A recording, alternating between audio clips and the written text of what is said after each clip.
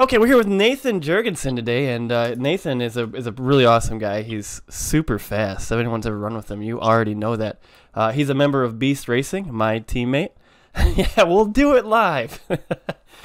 And right now he's making his run in Road to Pro, but you might know him from some other places because he's just all over the place. Obviously, he's in Beast Racing. You'll catch him on podium every now and again doing that, or maybe some other broadcasts racing for Beast.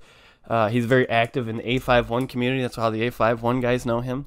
He's also very active with Mr. John Theodore, a friend of the stream, and he's just all over the place. Nathan, why don't you tell everyone, hey. Hey, how's it going? Can you hear me? Oh, you sound great. You got him, chat? Hey, Rachel, how you doing? How you doing? All right, so Nathan here, as I mentioned before, he's a member of Beast Racing. And Nathan, how long you been racing for? On iRacing, I started late 27, so like winter 2017. Man, so not long at all, actually. So only about, it's only about 6 months longer than me, Nathan. Yeah, I started in the winter and kind of just did a bunch of carb cups and rookies and stuff like that. And then kind of over the winter, started driving the other cars. And then last year, in February, I did a run at NIS and kind of did the whole NIS season, learning the A car. So yeah, that's been my time, and now I'm in year number 2. Oh yeah, so I know in a short amount of time, Nathan, you're already very well known on the sim, not only for being fast, but just being a good dude, and that's something I definitely appreciate about you, Nathan. And Nathan, you reside in California, correct? I'm out here in sunny LA. Oh, that must be nice. I'm here in freezing cold Michigan. It snowed last night in May. Well, I'm a Midwest guy. Or in April. I did many winters, so I've done my time. That's awesome. Well, I hope everyone's having a good night tonight. We got a lot in store for you. Nathan is he's got a wealth of knowledge in iRacing already. He he got into it and he absorbed all that stuff and he applied it and he got really fast, really quick. So we'll just hop right in here. Before we get into about your history, Nathan, one thing I'd love to talk to you about is some iRacing, and then let's get some NASCAR news as well. And we're about 3 weeks now into the new package in iRacing for the A car. And I know before this package, you were blazing fast. You had that car down. You could drive it off the right rear like nobody else's and business, and you were just fast. So how do you feel about this new package? And obviously, it wasn't iRacing's choice for this package. It was NASCAR's. They were just trying to emulate it. What do you think about it so far? Well, for iRacing, I think the package works better. Yeah, I don't like the philosophy of it. It's not as much fun to drive, but for watching streams, it's a blast. Oh, yeah. It does work pretty well in iRacing. In real life, not so much. It's, the racing isn't any better, and then it's just slower. I went to the Auto Club race, and, I've been there the last 2 years, and it looked the same. Visually, it was pretty boring both times, and then now this year, the cars were going slower, so that's less fun. And one thing I didn't know until I went to the race was they're quieter. One of my favorite things about going to races is how loud those cars are. Where they almost hit you in the chest. They're so loud, and the cars were quieter this year, going slower. So that was kind of a bummer. So I don't think it's worked out super well. And yeah, and on iRacing, I like a hard to drive car, but at the same time, one of the things that bums me out is we spend more time talking about packages than the racing. And at the end of the day, I want to be up against, the best drivers still run at the front. Yep. And, all the best people all get inside of a car and try to go around in the circle faster. Oh, hold on, Nate. Hold on. Keep going. Keep talking about this package. Sounds like your house is on fire.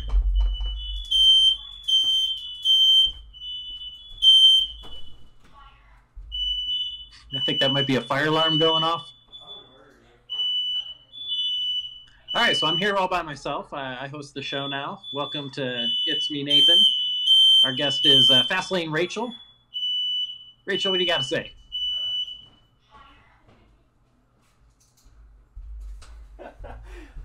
The show is all mine. We're here to talk about politics. Yeah, that's what we're here for. Sorry about that. My wife is cooking and she set off the fire alarms. I was like, you gotta be... Hey, listen, anything can happen on the podcast, and so we wouldn't fix that. So we were talking about this package, though, and you did say something. It does seem like we're talking more about package than we are about even excellent racing in NASCAR. I don't think it's true in iRacing though. So when we watch like the Peak Series in the new package, holy cow, it's like a restrictor plate race every week. Watching those guys, which is really cool. Yeah, whatever. I mean, it's all the best people all trying to beat each other, given the same set of rules and constrictions and all that, and like whatever. At the end of the packages will change, they'll come and go. The next one might be harder to drive, then the one after that might be not hard to drive. But I'm kind of over just constant, like everyone's a pundit and you're just analyzing it nonstop. Yeah. I love that Kyle Busch interview where I think it was Jeff Gluck or somebody was asking him, what's the racing going to be like? What's the racing going to be like? And he finally was just like, shut up. Like, just watch the race. We're all going to race each other. Like, it's racing. And, I think if there's anything, the problem is that the racing isn't more fun than package analysis. And but right now they're both pretty boring, and that's a bummer. Yeah, it's pretty sad. So have you driven a lot of the new A-Car yet? I know you're focusing on Road to Pro right now, so you're in the truck quite a bit. But have you driven around in the A-Car in the new package yet? Yeah, a little bit. It's not really that interesting to me. I'll probably run more the truck and the B car and even the D car. I love the national car. But I'll run the A car and short tracks and road courses, and that's pretty fun. Mile and a half stuff isn't that interesting to me. Honestly, in the old package, the mile and a half stuff, like, the Atlanta, Charlotte, Texas, Vegas, Kentucky, Michigan, Auto Club, like all of those tracks, I find them all, honestly, pretty boring to watch and to race. And, I got pretty good at them last year because I was doing NIS. And, hey, we're 3-4 years down the line. If I can get better and make it to peak or whatever, I'll get back into the A-Car. But for now, it's, it's fun to watch, but I don't have that much of interest in driving it. I think that's the biggest thing that bums me out about this new package because your home track, I guess, Auto Club, and my home track of MIS, Michigan International Speedway, it's just the first 10 laps, full throttle, down hard on that gas, and just it's kind of boring racing, And I was so good at Michigan in the A-Car before. Oh, now that's gone. Yeah, I mean, honestly, I find those tracks pretty boring. Last year I found them boring too. And I guess you're white-knuckling it a little bit more, worried about losing the car and exit. And now you're white-knuckling it because you're worried about the draft. I think that's just a trade-off. To me, I don't see one as worse or better. To me, they're both kind of boring on those big tracks. I like short tracks personally, and flat tracks. And those are the most fun to me. And luckily, they're still pretty good in the A-Car with the full horsepower. Oh, Nathan, we got some good questions already to ask you at the end. Guys, hang on to those questions and then re-ask them again at the end because there's already 2 really good questions for Nathan. But we're going to move on to the next item here. And Nate, how did you get into iRacing? What brought you in and what's kept you, really?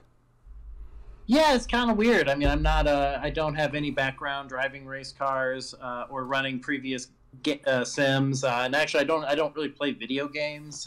So I just really like racing, and when I was a little kid, I did play the Indianapolis 500 simulator. It was kind of the first simulator, and it came on a 5.5-inch floppy disk, and I run it with the 4 direction buttons. And I did that for hours, when I was like 7, 8 years old. And I only found out recently that the person who made that is the same person who did Papyrus, and is doing iRacing. I didn't even realize that was in the same person. But then I didn't do anything. I just have like a job and a life, and just never got into any kind of a video game. But if I am going to play a video game, I always want to do a driving one. And then in 2017 in the summer, I just kind of got an itch. I saw the Oculus went down on price, and it got really cheap.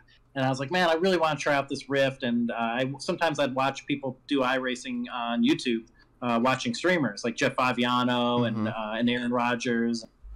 So I was watching them, and I was just like, man, this looks like so much fun. And now I have like a job and a little bit of disposable income. All right, I'm gonna go and just do it. And I just had this weird feeling in my head that I'd be good at it.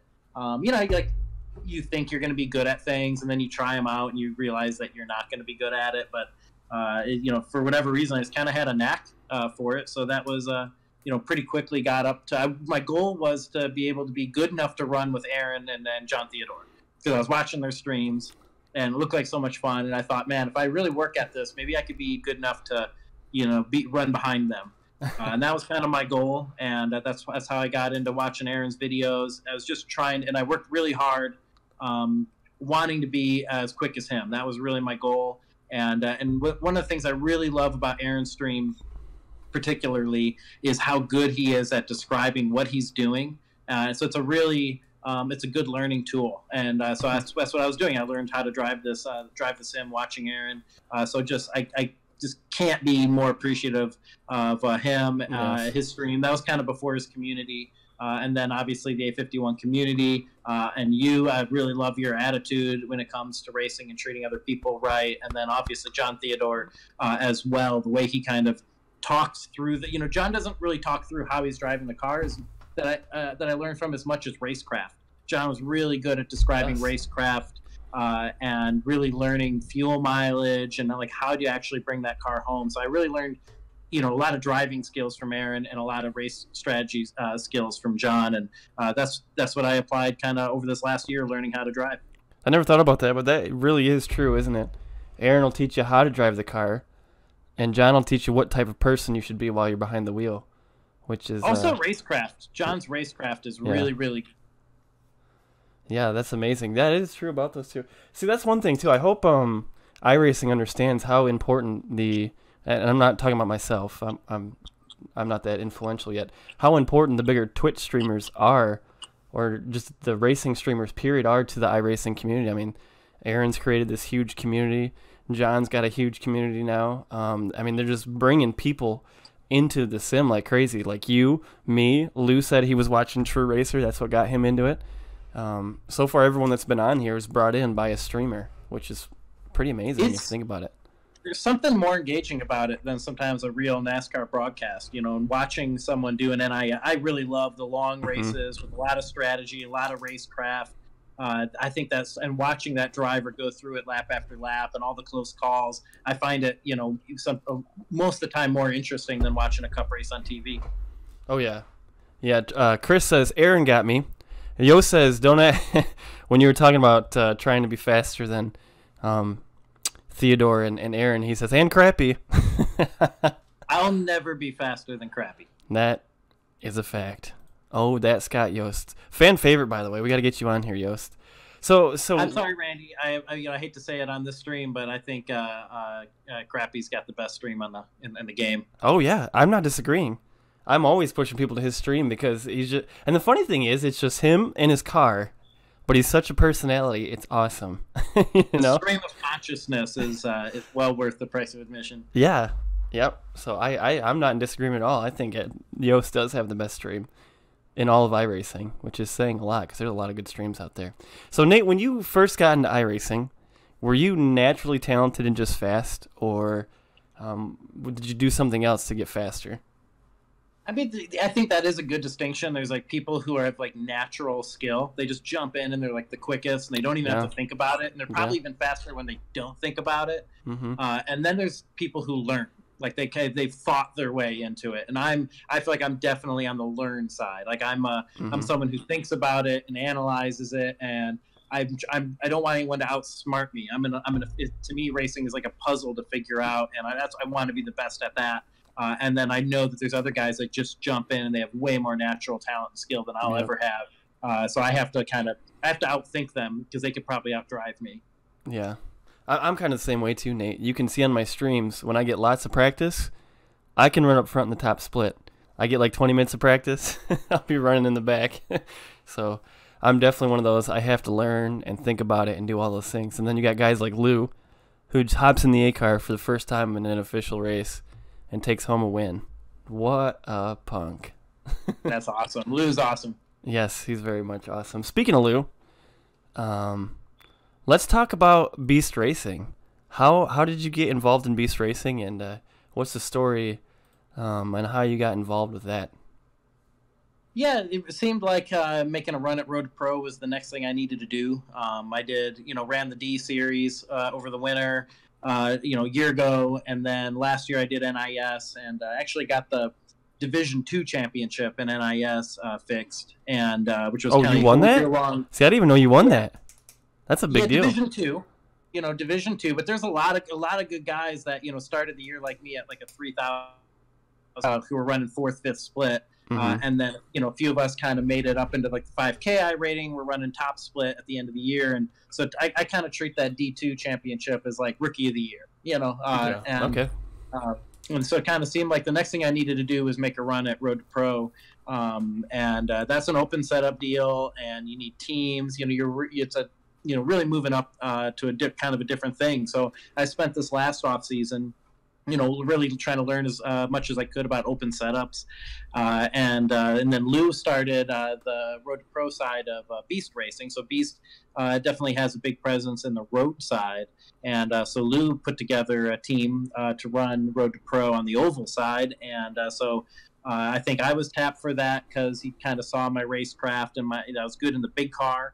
Lou's community is a lot of the short track guys, like doing late models and legends and stuff like that. And so he got Chris Carroll and Parker Brookfield, Mason Bailey, and we kind of got together and made a little program and worked over the off season, making a run at Road to Pro. We got our second race tomorrow, and then we brought you and Michael Seal along as well. So you're working with Chris Carroll and spotting with them, and Michael Seal's doing the same for me, and so that's really exciting. And the idea is that we're hoping that you guys are going to be making where I'm at next year, making a run at Road to Pro yourself, and the goal obviously is to make pro this year at the end of this year. I know you got a long way to go. I got a couple more plateaus I need to hit before I feel like I'm actually ready for that. But I hit a couple plateaus this last year, so maybe I could do it again this year. Well, I know right now, I think you and Chris, and from what I've seen of Parker so far,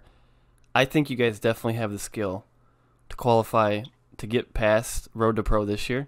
It's just will luck be in our favor? We'll be able to stay out of those wrecks that sometimes collect you. I think that's the only thing that's going to hold you two back. Because just to get an idea of how fast some of these guys are in Beast Racing, I usually run top half of top split, and I was even just today running Martinsville with those guys, and they were putting 2 and 3 tenths on me on hot laps, and I was like, what in the world is going on here? Well, these splits are pretty intense. For instance, like Parker has a 6K iRating, and he was the back half of the second split. I'm 55 iRating, and I was in the back. I was at the very back of the third split. So you're around the best of the best here, and it's a lot of egos. There's a lot of wrecks. It's a pretty intense racing, and but also gives you an opportunity. It's points racing. It's a 13-week season with one drop, and top 20 points go pro, and so you're also points racing at the same time. And if you can kind of consistently finish right around 10th all year, you'd actually be in pretty good shape. So that's staying out of those wrecks, keeping the car clean, doing the strategy right. Yeah, well, I think you guys got the talent to do it this year. It's going to be really exciting. By the way, guys, eventually, Chris Carroll, the driver that I'm spotting for in Beast Racing, we will be streaming his races live, which will be a lot of fun. But how soon that will be, I'm not sure yet. We're still prepping him up for that. But that's going to be a lot of fun. And I told Lou I want a spot for him when he starts doing NAS as well. So that's going to be a lot of fun. So, okay, let's get into some fun stuff here, Nate. Let's just relax and have some fun here. Let's talk about fantasy NASCAR. All right? You're in charge of the fantasy NASCAR in the A51 league, and that's the league that I am in for fantasy NASCAR. Do you have any hot tips for people who play fantasy NASCAR, or maybe how to improve their scores from a week-to-week basis? Well, I haven't been doing so great this year. So the number one thing would be, unfortunately, I haven't had the time, to like move drivers in and out of my garage during the races, and stuff like that. So you gotta, you have to put a little bit of time into it before the race starts, and not pick people off the top of your head, and during the race, move people in and out of your garage and all that kind of stuff. But in general, I would say if you're in a league that has a limited number of picks, like you're doing the NASCAR.com, you can only pick somebody, 10 times in the regular season. Right. Just kind of play the people who are hot right now. Like don't pick Harvick right now because that team could run top 3 every week. Right now they're not doing that, so save your picks for later. Yep. Whereas Kyle Busch, he's hitting on all cylinders. You're going to probably maximize your Kyle Busch points if you just throw him in your lineup now. So that's probably the main thing is play the Eric Almirolas. Use up your picks with him, but like maybe save Harvick and Truex. But use the Penske guys. They're fast now. Okay, so I'm going to ask you for a little bit of a secret here, but this is what people tune into the podcast for, to get the secrets here. Who right now would you say is a really good dark horse pick to put in there that you've kind of leaned on, that you thought going into the year you wouldn't be using him that much? Who's kind of your Uh, dark horse driver that you've been leaning on? Yeah, Eric Almirola has been really good. Yeah. Though I don't know if he counts as a dark horse. If I'm looking, I think probably the best answer to that question might be Paul Menard. Not that he's had I don't think he's been a great dark horse, but I think he will. He's not putting together races, but he's been doing a good job finishing up front. Ryan Newman, if you're playing a league where it's like a salary based kind of like a salary cap kind of thing, he's I'm sure paying off really well. Really bringing a bag card to some good finishes, and Jimmy Johnson seemed to be the real deal last week, and he's actually pretty good at Bristol. So I'd be putting Jimmy Johnson in there. We're thinking about Johnson for next week, and Kyle Larson is probably the opposite of that. I think he's probably not gotten you what you thought you would get out of him this year, though he's very, very good at Bristol. So if you've been smart, you have not been playing Kyle Larson because you're waiting for him to heat up before you're using those picks. But Bristol might be a good time to throw him in there. Yeah, running that high line. No, Almirola definitely counts. I was thinking of anybody that was outside like the big 6 or 7, like the Keselowskis and Harvicks and Bushes. And I don't know, would you consider Truex a big dog anymore? He hasn't been running well this year. He's been running okay, but I think a lot of people are always suspicious of that team. That, like Truex, if you give Truex a mediocre car, he doesn't seem to be able to finish very well. Unlike a Harvick or a Kyle Busch who can kind of wheel the thing, or Kurt Busch and Kyle Larson. It seems like Truex is as good as his car. So when they're not firing all cylinders, they're not going to finish up front. At the same time, they're getting decent finishes, and he is kind of points racing. So you probably aren't killing yourself. But I'd wait. I'd wait on Truex. Yeah. I think that's good advice. One guy that I've been leaning on that I totally didn't expect to be this year has been Kurt Busch. He has been consistent this year, and he's been a big part of my team, that's for sure. Kurt's been amazing this year and really making Kyle Larson look bad that he's outrunning Kyle in every race on the same equipment. But I also think this new package does not play to Kyle Larson's strengths at all. You would think, though, with kind of like the momentum in the dirt track history, but yeah, you're right. It doesn't seem to, does it? Yeah, you're not kicking these things sideways. That's true. That's true. Another guy that has been, and I think Yost brings him up in the chat here, was Ryan Blaney. I've been using him almost every single week, and every week he's been up there. Now, he kind of had some issues at the end of the last race, but he's been excellent this year. Yeah, he's been. I mean, the Penske cars are the fastest cars this year by a mile, and unlike Keselowski and Logano, though, that team has a hard time putting together a whole race. But definitely, if in a salary cap kind of situation, he's a good pick. Yeah, excellent. All right, so staying in the fun stuff, and then we'll give some people some hot tips how to get faster. But staying in the fun stuff, I understand you have a little bit of an obsession with Guy Fieri, right? Did I say that right? Yeah. Tell me. He's got like this Italian pronunciation that he'll do on the show, but you can call him anything you want, I'm sure. Anything but late for dinner. So how did this start? I remember you and we had a conversation about him for like an hour, and I was like, Nathan really likes this guy, no pun intended. How did that start? Fieri. I mean, I guess it's kind of like, I like Anthony Bourdain, RIP, and I like the show, and I at the same time, like, there was a moment where Bourdain was like ripping on Guy Fieri, and so all I saw was this guy that kind of looked like the Smash Mouth singer. I'd never watched the show, so I flipped on the show, and I loved it. I loved the show, and as much as I like Bourdain, I thought he was dead wrong on Fieri. I was just really tired of a lot of that competitive food stuff, or guy, Bourdain seemed to like he's traveling the world complaining about it and sad about it, and whereas Guy Fieri just like sees a chicken sandwich and he's like, yeah, that's a chicken sandwich, I love chicken, and then that's it. And I'm like, that's my relationship with food too. I see like a chili dog and I get really excited, then I eat it, and then I go, that was good. And like that's Fieri's attitude, and I love it. And he goes around, he seems to treat people really well, and he has a really good attitude. And he was feeding people out here during the big fires, California. He's from out here, and just seems like a really good dude, and I love his attitude. And that's yeah, and I see some good food. I'm like, yeah, that's exciting. We don't have to like make a big deal about it. It's just good food. Well, the weird thing is too, it's become like a trend to hate on Guy, and I've always wondered why. Because unlike like Nickelback, he's never had a bad attitude. He's never gone around talking bad about people. He's just been a good dude, and for some reason lately it's become like this cool thing to hate on Guy, and I don't get it. I actually really like the guy as well. Even more so once you told me how much you liked him. I've kind of been watching his show a little bit more now. So have you noticed that too? Yeah, maybe the cool thing is liking Guy Fieri then, and I'll still like Yeah. him. Yeah. I'm not trying to be a contrarian here. I just like legit like the food and the attitude, and trying to be positive and excited because it's food. Like, why shouldn't you be? Yeah, and he never fires back at people. So that's one thing that made me notice it. It's when you brought him to my attention. I was like, you know what? A lot of people are hating on this guy, and he never responds or does anything mean back. So I got a lot of respect for him for that reason. So, all right, Nate. People want to know, and this is really hard because I know for me, I was better in the old A car than I am in the new A car. Um, what are the changes now that you need to know in the new A car to be fast in it? And I know in the A car, the old A car, it was really understanding throttle control and be able to drive off those rear tires. But that's kind of changed now, hasn't it?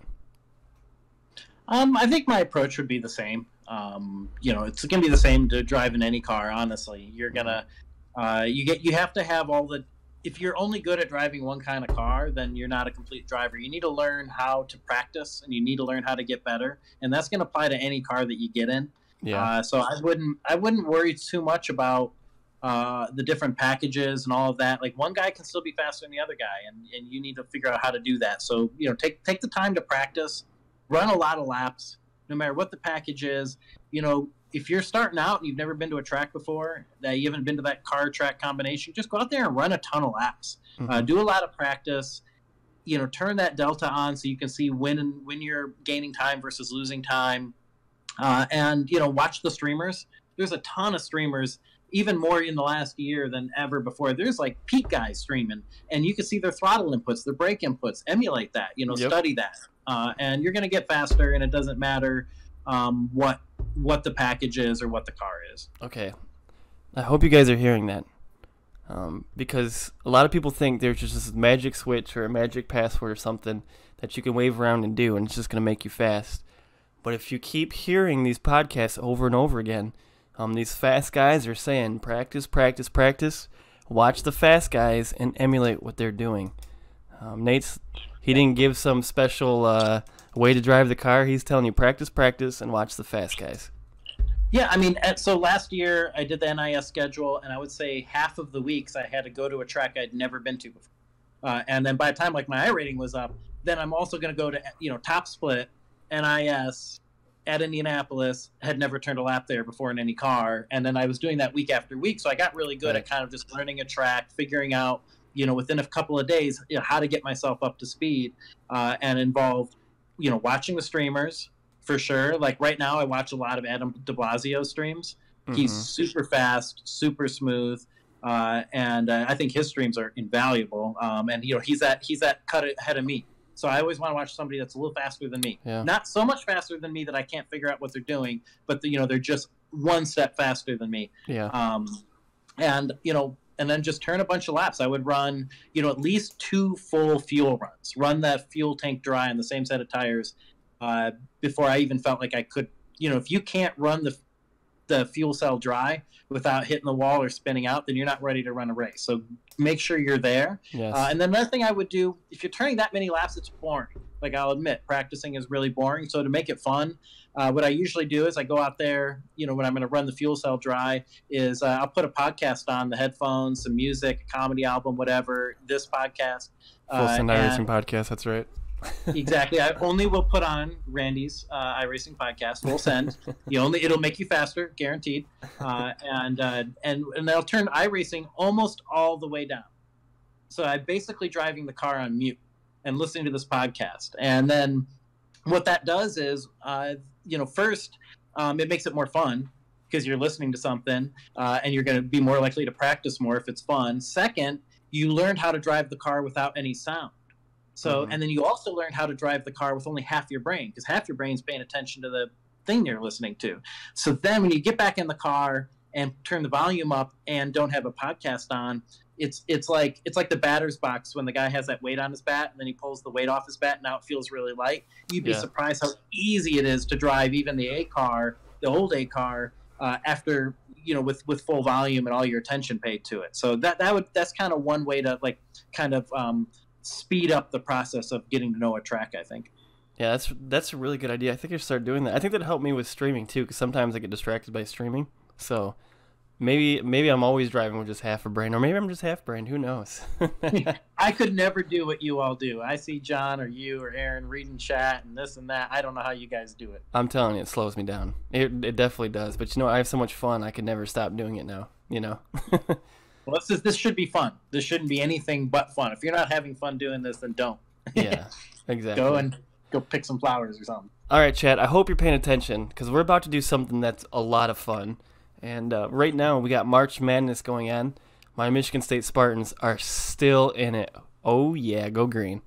And Davis's, Auburn, they're still in it, right? What do they say, War Eagle? Is that what they say over there? And Davis and I were talking about today, wouldn't that be awesome if they played each other in the finals? We'll see. But since we have that going on, Nathan is obviously a fan of NASCAR. And I thought we would do a kind of a 16-man bracket of the most, not necessarily best driver, but the most impactful driver in NASCAR history. So it's going to take into effect his entire career, not only his wins and his championships, but maybe even his persona and his interview skills and the things he did on the track and how much influence he actually had on NASCAR. So we actually have 13 drivers on here. These have been pre-selected by another list that I was looking at. And I wanted to give one wild card for Nathan to add.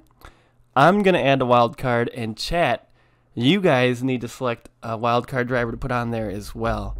So, Nathan, I'll give you the list of drivers here. And then if there's a name that's not on that list that you think needs to be on there, you let me know and we'll put them on. And while we're doing that, chat, give me some names. Go ahead and try to select a guy that we're going to put on here. Okay, Nathan. Here's the seeding right now for this list, okay? In the 1 seed, we've got Mr. Richard Petty, Mr. over 200 wins himself. All right, that's a pretty good one. Number 2, he shouldn't be on here because I forgot we changed the rule. This is the modern era, by the way. We've got David Pearson. I guess he raced in 89, so that still counts, right? He's got over 100 wins and is regaled as many people is even better than Richard Petty himself. I don't know if I'd agree with that, but number 3, we got Mr. Dale Earnhardt. He's number 3 on the list. Number 4 is Jeff Gordon. Number 5 is Mr. Jimmy Johnson. Actually, on this list, it has Jimmy Johnson above Jeff Gordon. That's up for some debate, huh? After that, we've got Daryl Cartrip. No, Daryl Waltrip. I mean, boy, you have to take his broadcast career into account too, right? I mean, if you're talking about most influential in the sport. Not only did he have a great racing career, 84 wins, 3 championships, but just think about the influence he's had in racing. I mean, I can't even have a live stream anymore without people yelling boogity, boogity, boogity into the chat. Tony Stewart is number 6. Wow, he's above Mr. Texas Terry himself, Terry Labonte. Terry Labonte's in at number 7.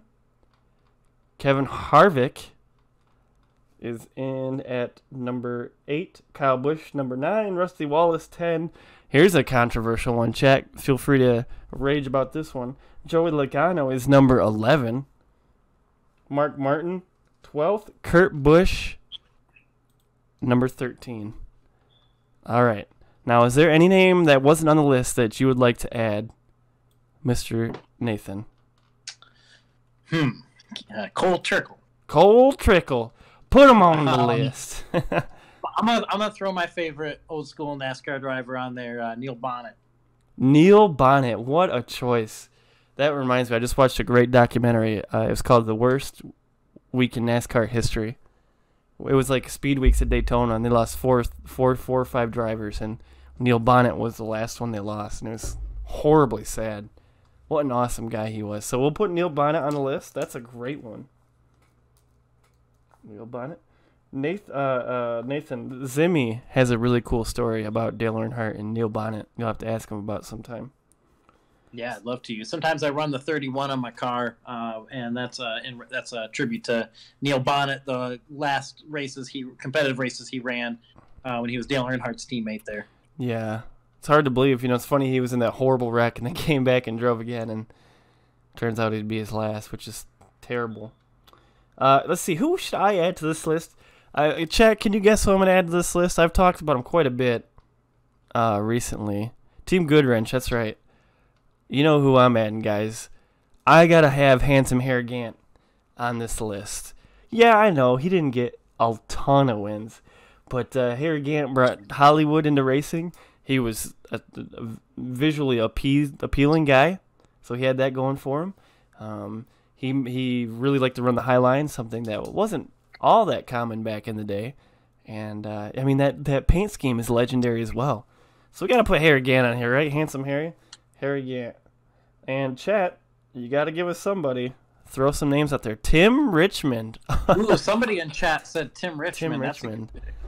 All right. Do we have anybody else, chat? We're going to close the polls here in 15 seconds. Rick Mast. Ooh, he got a pole at Indianapolis Speedway. I think that was his biggest achievement. Okay, Rick Mast is a 16 seed. That was Handsome Harry's teammate. We're going to shut her down in 10 seconds. All right, we'll take Rick Mast in the 16 seed. He's going to get mollywopped, though. Okay, so here we go. The first round of the greatest, not just driver, but all-around person in NASCAR history is going to be Rick Mast versus Richard Petty. Who are you taking in that one, Nathan?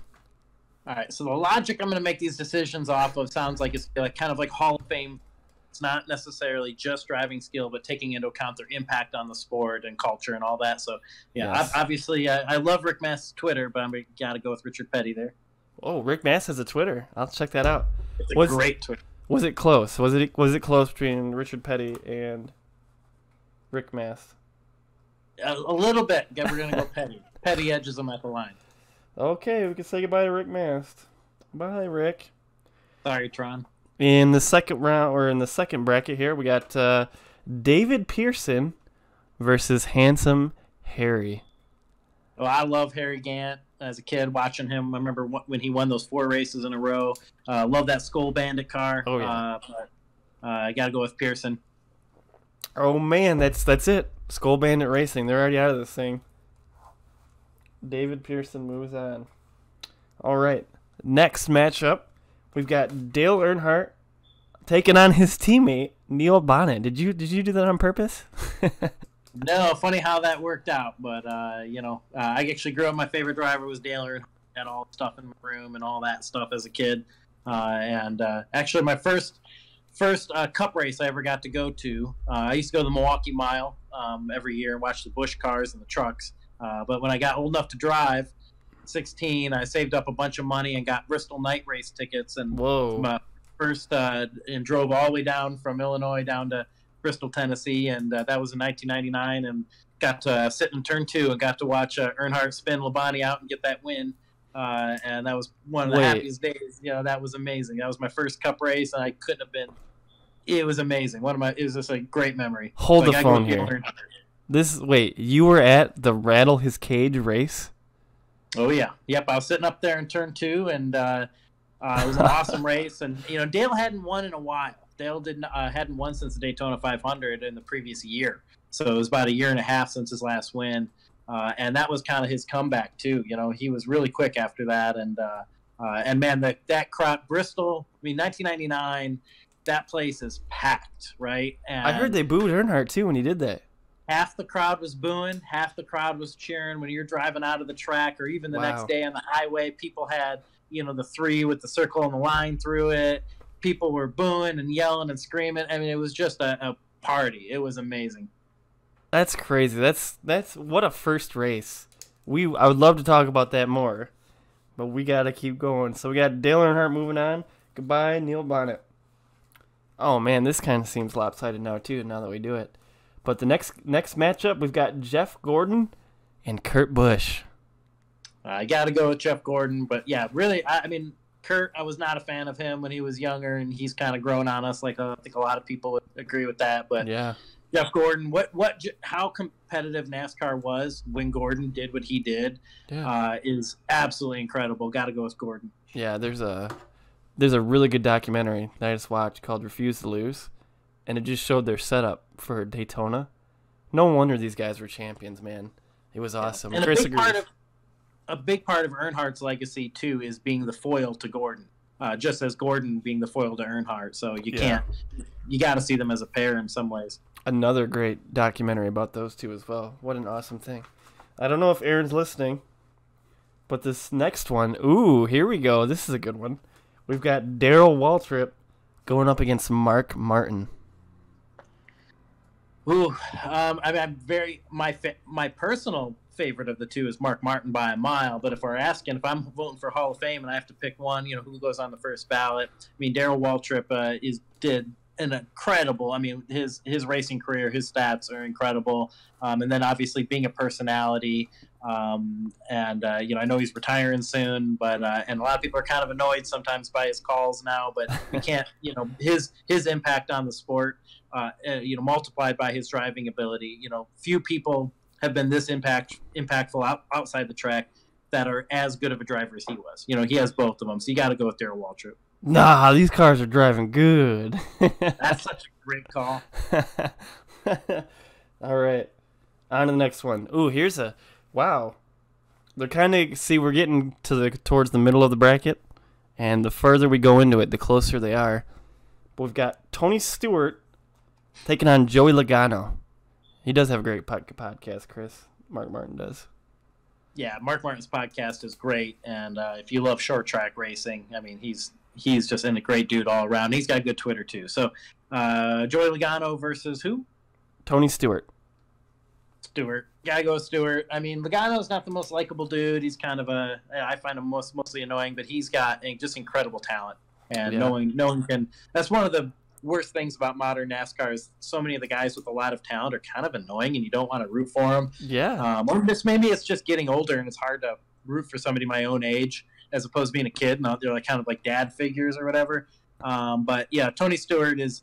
What he's done as an owner, as a track owner, for dirt racing, just all around. I know this is a NASCAR poll, but it will be kind of being seen as an end of an era, and a little bit of a throwback, and his stock has aged well, and so I got to go with Tony Stewart here. It's funny. Jaron brings up a quote. He's gonna bust his butt, but if you remember at Auto Club, by the way, how weird we're talking about this on this podcast.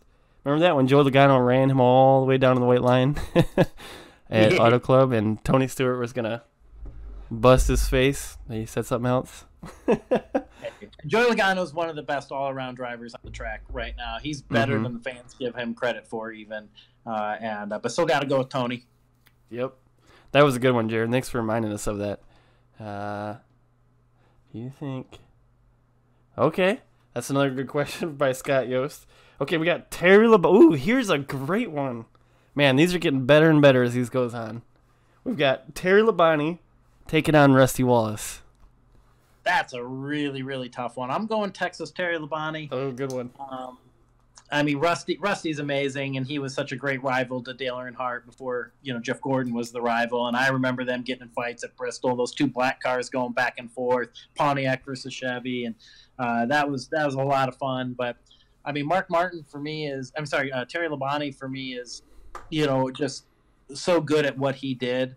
No matter what car you put him in, after 500 miles, he somehow ended up in 8th place every single race. And I think I think that's really cool. And, but Rusty's on MRN now. Terry Labonte's kind of disappeared from the racing scene, and Rusty's. Which is sad.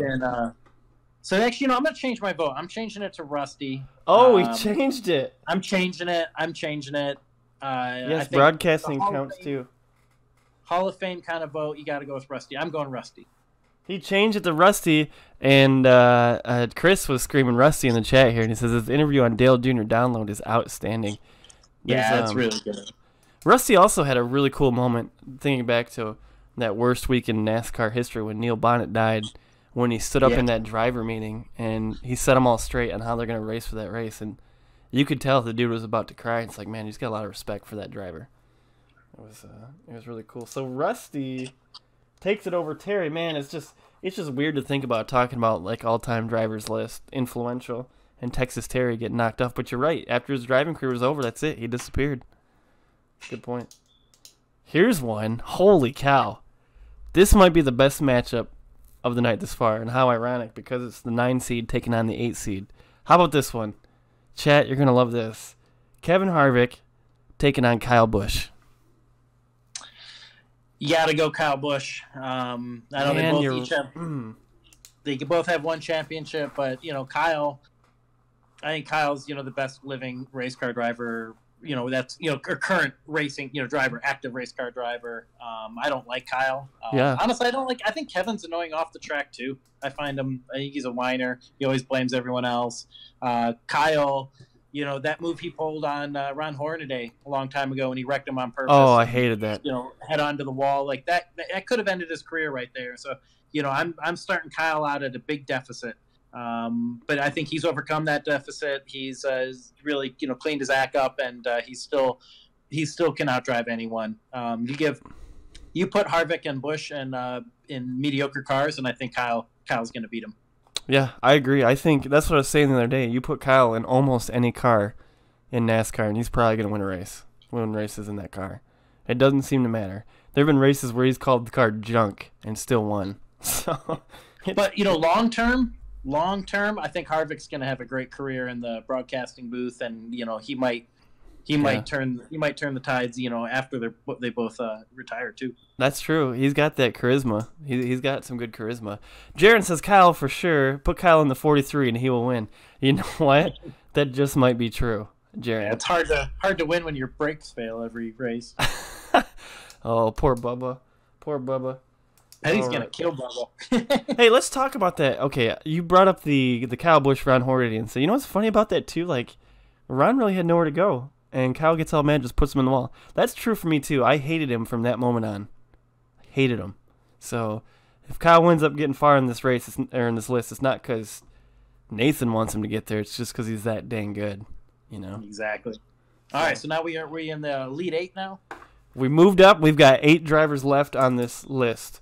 We still got Richard Petty in the 1 seed, David Pearson in the 2, Dale Earnhardt in the 3, Jeff Gordon in the 4, Darrell Waltrip in the 5, Tony Stewart in the 6, Kyle Busch 9 seed, and Rusty Wallace 10 seed. So there is a little bit of parity here. It's amazing. So here we go. We've got Rusty Wallace going up against Richard Petty. Well, we've kind of already talked about everyone, so I'll just give my pick. It's the King. The King. Yeah, you got to go with the King on that one. And Rusty's great. And the funny thing is, it's weird. Like, Rusty's awesome. But going up against the King, what are you going to do? All right. We've got David Pearson. Oh, man, this is going to be controversial, Nathan, I think, no matter which way you go. David Pearson taking on Kyle Busch. Boy, that's a tough one. And I mean, David Pearson was probably one of the best drivers ever of all time. And, I think I'm going to go with Pearson. And, honestly, you ask me this question 10 years from now, that Kyle Busch has the talent where he could one day be considered better than David Pearson. Not yet. Gotta go with Pearson. So Pearson moves on. Jessica in the chat says, Kyle Busch. Kyle Busch can't race while smoking. Good one, Spencer. Did Pearson do that as well? I think, okay. See, Kyle Busch could win while vaping. I definitely can't disagree with your choice, Nathan. But I think a case could be made for Kyle Busch in this debate.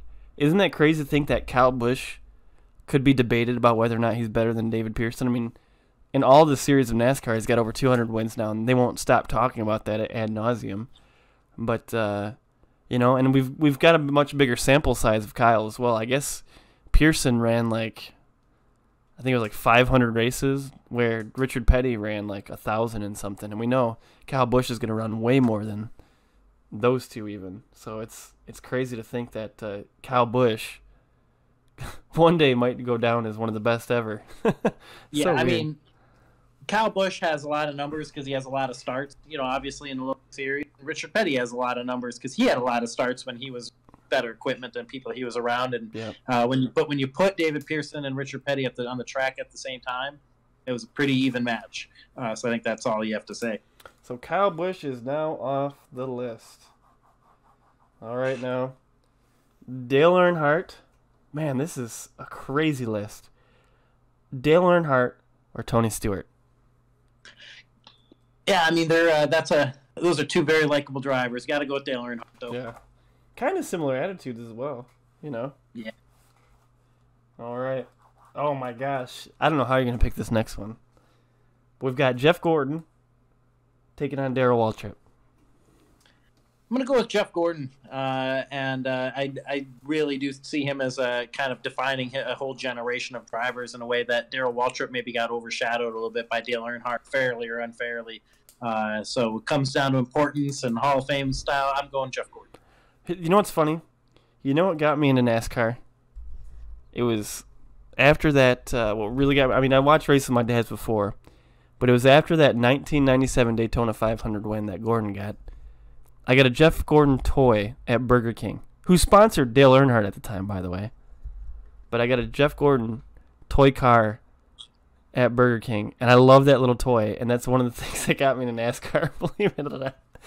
Yeah, that rainbow-colored car, it's very similar to a lot of kids with the M&M's car. Yeah. And just immediately they see it, they like it, and real shame that NASCAR doesn't have more kind of iconic schemes like that now that they run 50 different paint schemes, and now they're these wraps that are really complicated schemes that don't really look good from TV. And whereas that rainbow car, it stuck out, that black car, it stuck out, and I think that was a real big thing, and us kids becoming fans. And he was so cool. Also, that Dale Earnhardt turned the car over, hopped out of the ambulance, and got back in the race. Car. That was the same race. What a race that was! You guys want to go watch that documentary on that race? It's so good. It's called Refuse to Lose. And the funny thing is, I wound up being an Earnhardt fan over Gordon, but Gordon was just so cool, and he was so good for the sport at that time. I mean, shortly after his boom, I mean, it became one of the fastest growing sports in the United States. Yeah, he still is. He's doing a great job I think so far too. Yeah, so he's been good. All right, we're down to the final four. What a list we have here. All right, we've got the number 1 seed Richard Petty, the winningest driver. We've got David Pearson, the 2 seed. It's the top 4 seeds are the ones that made it to the final four. But actually, I had no doubt about these ones. And hey, the weird thing is, we actually Jimmy didn't make the list somehow, but I think he would have lost somewhere along the way. I don't know. Dang, we'll have to okay, we'll put Jimmy up against the winner. How about that? Okay, Richard Petty is now taking on Jeff Gordon. It's not just stats here, but who's been bigger for the sport? Who's been? You gotta go. Richard Petty's the king. They call him the king for the reason. Gotta go Richard Petty. Jeff Gordon has been eliminated. Chat, what do you think about that? Who are you taking? Are you taking Jeff Gordon or Richard Petty as one of the most influential drivers of all time? I mean, stats count. All that stuff counts. Man, I think it would have gone the same way though. Here we go. Second game, not game, but matchup. David Pearson and Big E going at it. I'm going Dale Earnhardt. I think if they're on the track together, those would have been some amazing races as far as like general importance for the sport, all of that. Going Dale Earnhardt. Wow. So the final two most deserving drivers to be in the Hall of Fame, I guess, is really the criteria. We have Richard Petty and Dale Earnhardt. Jessica says Kyle Busch. Richard Petty, Dale Earnhardt. I'm going to go Dale Earnhardt on this one. Yes. I'm biased. I was a fan, but I think Richard Petty's the king of the NASCAR of old, and Dale Earnhardt's the king of modern NASCAR, and really brought it and made really helped make NASCAR what it is, and or at least what it was, built it up. And obviously, since he's gone, it's a testament to what he did, that how things have gone downhill since he left us, and I think but that legacy's still there with Dale Jr. Mm-hmm. Everything Dale Jr. has done, and he's just been great in the booth, but also like Junior Motorsports, and how many of the drivers that are up and coming have been recruited through that system. That Earnhardt name is still there, and it's still a big part of NASCAR. And I'm sorry, that black 3 is probably the most iconic number, an important number, and not just NASCAR, but probably any motorsport. I don't think if you got out here with like an F1 fan, an IndyCar fan, all the dirt racers, and I don't think people would say Richard Petty was a skill level of like a Senna, whereas like a Dale Earnhardt and Senna conversation is one you could have. I really do. I put him at the top of all motorsport. He'd be in that conversation with like a Senna or somebody like that. I don't think I would do for Richard. So I'm going cultural importance, everything, going Dale Earnhardt. Well, I mean, still to this day, at least in Michigan, if you go to a Michigan race, you still see 3 flags all over the place. The guy is still being felt here and today, and as important as Richard Petty was, how many old Richard Petty flags you seen flown when you go to a race? 0. Yeah, exactly. Maybe it's because Bo Wallace is driving the car now, and I like Bo Wallace, but they're not doing so hot. And just talk about how good Dale was. I mean, it wasn't just in NASCAR that he was winning. Remember, he was winning all the IRAC races in those IRAC cars. He won a Le Mans race in a mud vet. He won a 24 at Daytona. Yeah, I mean, the guy was just good. And I mean, even in NASCAR, he was good on the road courses. He was good everywhere. And yeah, he probably had really good equipment, but I don't think I've ever seen anyone do that well in children's stuff. I don't think RCR ever had the best equipment. And even on the Mark Martin podcast, he's like, because him and Earnhardt would mess with Mark when he was a rookie, and Mark was saying, the thing that made him most mad about Earnhardt was getting beat by a guy in a slower car. And that's what Earnhardt was able to do, is to beat people in a slower car. And, we don't really have too many equivalents to that. I would say Kyle Larson probably beats people in slower cars, but there are not too many drivers today. And honestly, I think Dale Earnhardt would have been great in modern NASCAR too, where it's of more based on restarts and short runs and stuff like that. I mean, he was the best at that in his era, and I think that would have played into his strengths. So there you have it, folks. A driver from California, no less. Well, I guess you grew up in the Midwest, but now lives in California.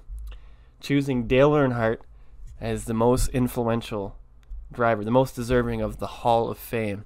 And I can't disagree with that. And this is something I'm going to do with Mark, too. We'll do another bracket with Mark, and I'd love to see where he goes on this. I don't see I wonder who he would put on there. But, man, that was a lot of fun. You choose Dale Earnhardt. Does Jimmy Johnson unthrone Dale Earnhardt from that seat? No. Where you put Jimmy is interesting. I think I put him behind Richard and Dale. But he won 7 championships. It'd be hard for me to pick Jeff versus Jimmy. That's a really tough. I'm not sure I'd know how to make that decision, because I do think Jimmy, had a run in a different era of NASCAR. I don't think a championship means as much now as it used to. I think before it really did mean the best driver, and now it's something. There's a lot more luck and chance and equipment built into the system. It's you're still, everyone is still going against each other, and you're still beating the best of the best. But and what Jimmy accomplished is great. But I don't consider it in the same league. Here's a question for you too, Nathan. Do you think the way Dale went, do you think it makes him even more of an icon in racing? Do you think that helped his brand at all, or what do you think? Oh, certainly. I mean, you're not a person anymore. You're literally not a person anymore. That's true. And for somebody like that, it becomes a little bit transcendent, and people see him almost in a religious sense because of that. And the same way like Kurt Cobain or somebody, John Lennon, and but what Dale would have accomplished in his life, had he kept going, not just on the track but off the track, and what that could have been would. I think there's a big hole. There's a hole in the sport, and there's a hole in culture left by his passing, and I think he would have been even greater alive. Yeah, exactly. And the crazy thing is too, unlike like Richard Petty, who was absolutely horrible when I started watching racing, we never saw a huge fall off from Dale. We started to see a little bit of a one, and then you remember he had that comeback just like you talked about, but then we started to see a little bit again. But we never saw a huge fall off with Dale. We never saw a decline in him, really, a big one. And so, 97 to 98 were rough years. You know, yeah. that same race we were talking about, Neil Bonnet's bad crash at Talladega in 96. Mm-hmm. Or sorry, that was Dale Earnhardt's bad crash. No, the Neil Bonnet one, that was 93 or 4. But the Dale Earnhardt's bad crash in 96 at Talladega when he got hit while he was upside down, and he wasn't really right after that for a little while. He was running for the championship in 96 before that wreck, and fell off pretty bad. And then 97 was never won. It was the only year he didn't win a race. He had that blackout. It was at Darlington. And then 98, like even though he got his Daytona 500, so people won't remember it, but he was even worse in 98 than he was in 97. Just was 20th place at best all year, and it really wasn't until 99 that he just like the flip switched. So you have to think that there was a lingering injury there those years, and then he was won races in 99 and 2000, finished second in the points to Bobby Labonte in 2000. So he was back. He could have made a run at an 8th championship. Mm-hmm. Wouldn't that have been something? Jessica says, sorry for setting our house on fire during the stream. Oh, you are glad forgiven. you didn't burn down. Yeah. All right, guys. We just got a little bit of time left. This is a time where you can ask Nathan some questions. Maybe you have some questions about getting faster in iRacing, or maybe you want to know more about Nathan himself. We already had some questions already, and we'll go through those. And if you have any questions, just put them in the chat, and we'll get to them. Hydra wants to know, on a scale of 1 through 10, how good are you at iRacing? Now, Hydra's never got to see you race, unfortunately, but he's going to be modest about it. But go ahead and answer that, Nathan. I mean, I'd give myself like maybe a 6 or a 7. Oh, gosh. I mean, no matter what race you're in, there's guys that are faster than you, and there's guys that are faster than them. So, it depends on like where you're racing. It's I'm kind of a 5K iRating driver, and I can run with 5K people, but when I'm around the 6K people, those are the guys that really have a chance at making it into pro. And then if you can do that, then you get into pro. Well, suddenly you're in the back half of the field there, and you got a second plateau.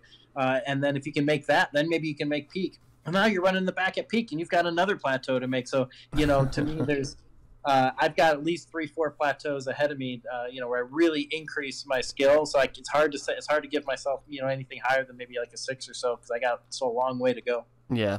If I were to rate Nate, and I think I could maybe do it a little bit more objectively than him, I would say a bare minimum, he's an 8. He's so close to being top tier. It's insane. I mean, he's right on the verge.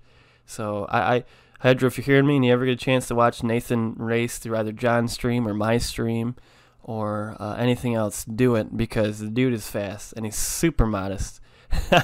Oh, I can't wait to read Spencer's question. Yost wanted to know, if the super late model was fixed, would you run it in the official races? Yeah, I mean, now that I'm like figuring out open setups a little bit and have other people to share setups with, yeah, I'd do that. I didn't run the supers before just because they were broken, and also just I stayed away from the open stuff until I could, take the time. And the thing about open setups is that sometimes you're going to get beat by somebody that has a faster car than you. Right. And before, somebody would Lou would hand me a fast setup there, through A51.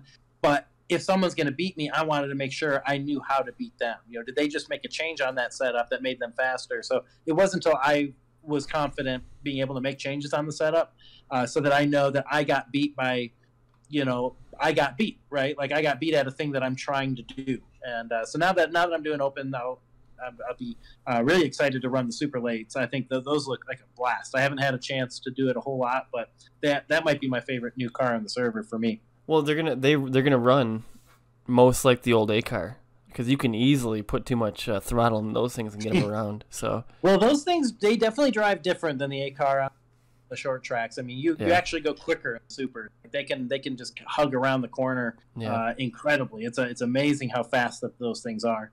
Yeah. So that's gonna be the funnest and the hardest one to hang on to, I think, now that the old A car is gone. And so Scott Yost wants to know, Bob Seneca or Mike Eddy. I have no idea who those guys are. No opinion. Who are they?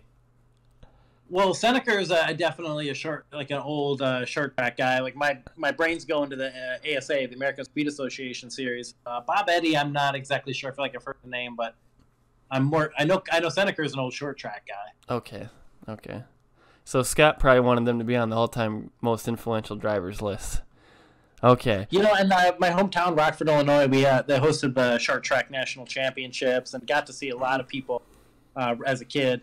Mark Martin actually won that race one year, but I would see, Dick Trickle would run every year. Saw Matt Kenseth, and actually Chad Knaus is from my hometown, and I remember watching him drive late models at that track. Yeah, that's a good question there. Here's one from Spencer. He says, will you ever wreck John Theodore? Well, I sure hope not. Statistically, if we're around each other enough, at some point, well, an accident could happen. But John is a really respectful driver, and I am too. I think sometimes I am too. I'm really, I don't lay bumpers on people. I don't, crowd them or door them, and sometimes you got to do that. So I've never intentionally wrecked somebody, and only a few people have been. One time I did put a bumper to somebody on purpose. It was one time, and I regretted it, and tried to do a bump and run, and ended up spinning the person out. I take that back in a league race, and I felt really bad, and I'll probably not do that ever again. You were so like me, Nathan, in that sense. And actually, Nathan, that's one thing I'm trying to get better at doing this year, is putting the bumper to somebody without wrecking them. So it's a skill to learn. Yeah, it's a skill to learn. I never bothered to learn it, and I was in a race situation. It was like 3 to go at Martinsville in the D car in a league race, and I was way faster than a leader, running second. Third place is knocking my bumper off, and he was just parking the bus in the middle of the corner, and so there was really no other way to get around him than to kind of try to tap him up the hill. But I'd never practiced it, and I'd never done it, and I just did it wrong. I ended up turning him sideways and costing both of us a good finish. So I really regretted that. So don't do it unless you know how to do it. Let's say you're in a road to pro race. You got 3 to go. You're on a restart. John Theodore is right in front of you. 3 to go. It's at Martinsville. You know how hard it is to pass at Martinsville, but you're faster than him. Would you wreck him to get the win? To get the win? I mean, I'm points racing road to pro, so finishing first or second isn't the biggest deal. Though when you went through, intellect, that from theoretically, that. But while you're driving, you want to get that win. And yeah, if he was holding me up and he wasn't giving me any other way to get around him, it's at Martinsville. It's for the win. Yeah, I would try to push him up the hill a little bit. I would err on the side of not getting the pass done and keeping him going straight than hit him and just hope it works out. I would not do that. I would. I mean, he would do the same to me if I'm holding him up and he's running second and it's Martinsville, and you've practiced it and knew how to do it. I would do it. Would I do that at a 1.5 mile track? No. I would not be confident that I could hit him in a way that wouldn't spin him out. So, and also you have other ways of passing people. But if it's only in that one very specific situation would I ever think of doing that. You're right. That'd be, a lot of people have been asking me in this league if I'd dump Aaron to do it, and I said right over the voice chat, I said if it came down to it, I would do it. Now, I would just wreck Aaron for the fun of it. Who cares? No, I'm kidding. Kidding, Aaron. I would. I would do it, and I would expect Aaron to do the same to me. I told all those guys I'd wreck any one of you for winning this league. That's how bad I wanted it. But he said if the circumstances were right, he'd put the bumper to him. Calvin wants to know. Ooh, this is a great question for you, Nathan. VR or screen? So I'm pretty funny in that I've never iRaced on a screen. I've only iRaced on VR. I've never turned a single lap on a screen. So I got iRacing right, because I saw the Oculus set was cheap, and I pulled the trigger on, getting that and a wheel and a computer basically, because I really wanted, just seemed like doing racing in VR seemed like really fun. It just wasn't appealing enough to me to even do it on the screen. The VR was really the big selling point. I've only ever turned laps in VR, which in some way might be an advantage. I think some people had to learn VR where I'm a VR native. Yeah. So I used the Rift. It has, Facebook makes it. They have a ton of money invested in that. They have a lot of customer support. It's I think the simplest VR set to use right now. It doesn't have all the features that some of the other ones have, but as far as being something you don't have to think about, you have to worry about and change tons of settings. It works right out of the box, and so I use that. And they've got a new one coming out that's basically the same thing, tiny upgrade called the Rift S, and I think that's coming out, in a month or two. You gonna be getting it? Yeah, I'll get that. It'll be nice to have kind of new components. The thing I have, I've used the thing a ton over the last year and a half. Well, if you're looking to sell your old one, talk to this Yeah, guy. it might be. Yeah, it might be. The seems like the secondary market on them is still pretty strong. Yeah, it's pretty good. It's pretty good. Well, guys, I think we're gonna end it there. Man, Nathan's just a really fun guy to talk to, and we had a lot of fun tonight. I want to thank you for coming out. Hey, if you want to support Nathan, check out Beast Racing's website here, and check out the team there. Check him out whenever he runs the podium stuff. I don't know if you're doing podium much anymore with the Road to Pro going now, but just Yeah, I make might get into it. I might get into it. I might run all that stuff next year. I kind of missed it. I spent the off season working on open setup stuff so much. I just missed all the signups and everything. Yeah. So I think we run a little bit more of that next year too. So if you ever see me spotting for Nate on the stream, which may happen, may or may not, I don't know.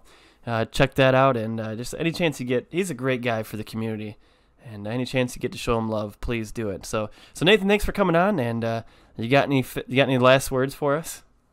Yeah, I just want to shout out, John Theodore channel. I do a John, and I think he's a really good dude and has the right attitude. How you should approach other people on the racetrack. Obviously, Aaron Rodgers. That's how I learned to drive the cars, watching his stream, and super informative. And then Aaron made that Discord, and there's just tons of great people like Lou on that Discord, and then you, Randy. It's been awesome. From the first time, I don't know when the first race we had together, but it was pretty clear, like immediately, that you had the right attitude and wanting to learn, but also treating people right. And I don't think there's a nicer guy on the sim than you. And it's been really cool to watch you start streaming, and the stream looks awesome. It's the best looking stream I've seen on iRacing. And that's cool. Really cool that you're doing this and that you let me come on and blabber. Oh, well, it's been fun, and thanks for that. I know it looks better with some beast claws on it now, doesn't it? It looks pretty good. Man, we're super excited to have you on board. Yeah, that's good. That's awesome. Well, thanks, guys. And again, check out that website. I posted in that link there. I thank everyone for watching, and then if you're watching this on YouTube, please hit that subscribe button. Helps us out a ton, and we're going to close it up here. We'll catch you guys in the next one. See ya. Bye.